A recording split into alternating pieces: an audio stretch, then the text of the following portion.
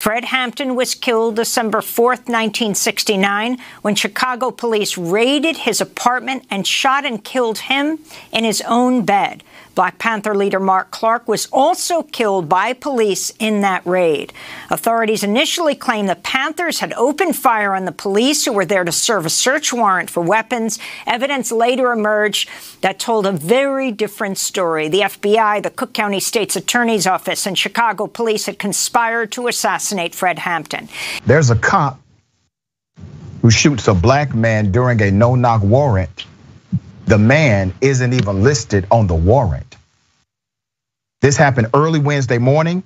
Minneapolis police entered an apartment, and in the seconds that followed, a black man asleep and shown holding a gun that he legally had a right to have. He was then shot and killed. Here's some of the video.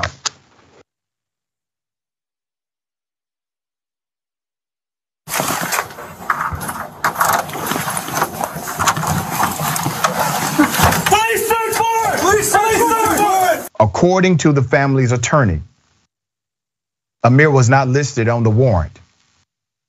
Family attorneys in the city identified the man who was shot Wednesday as this young brother. Let's put up his picture, Amir Locke. Not only is he dead, but those that would have come because of his lineage are dead. His future children are dead. His children's children are dead. His children's children's children are dead. When you kill a human being, you kill a significant bloodline that will now never exist. They are all dead now because of this cop. People deserve due process. According to every report we have, Mr. Locke was not listed on the warrant. He was not their target. But even if he was, this is the reality of the conversation. They are still in violation of departmental policy.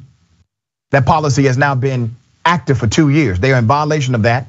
And number two, due process has been eliminated, and due process is a constitutional right. And here's the other side of the coin. Why aren't members of law enforcement fighting for these common sense policies? Because the truth is, if you startle somebody, wanted or not wanted, on the warrant or not on the warrant, if you kick in their door, they are going to shoot first and ask questions later, and damn it, I know I would.